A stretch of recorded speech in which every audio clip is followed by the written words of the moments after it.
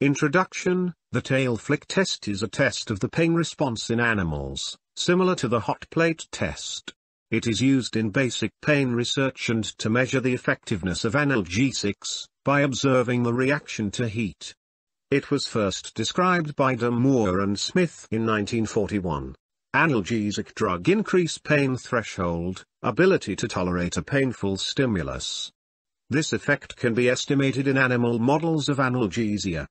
To induce pain, following type of stimuli can be used: 1. Radiant heat projected on the tail, paw or shaved skin. 2. Cold stimulus applied through a cold plate. 3. Mechanical pressure on tail or paw applied using a clamp. 4. Electrical stimulus on both pulp. 5. Chemical stimulus, formalin, the time taken by the animal to reveal pain sensation through vocalization or paw licking or effort to escape the painful stimulus. Withdrawal of the body part on which pain is inflicted, paw or tail, is determined.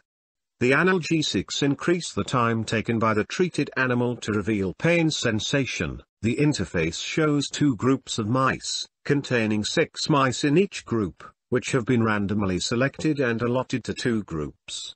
Select the groups to be treated with the study drug and the vehicle. Administer the respective treatment to individual animals by intraperitoneal route. Click the mouse to put the selected mouse on the tail flick apparatus. Record the response time at which the mouse moved the tail.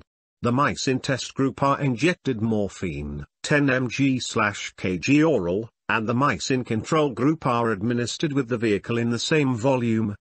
The response time are recorded after 1 hour of drug administration. Step to be followed. Step 1. Select the animal to be treated with vehicle or drug dependent upon its group and administer the respective treatments. Step 2. After 1 hour of the treatments, load the mice on the tail flick analgesiometer. Line of inference: the response time in treated group will be more than test group due to treatment with analgesics.